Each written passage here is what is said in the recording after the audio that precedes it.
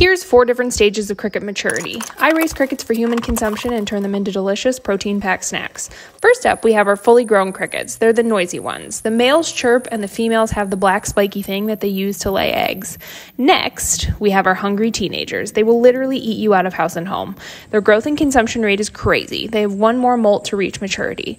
Then there's the preteens. You can just now start to tell the difference between the males and females with the emergence of an ovipositor. These guys eat a lot, but not quite as much as the teenage phase. Finally, we have baby crickets, also known as pinheads. Their bright white color indicates they are just minutes old.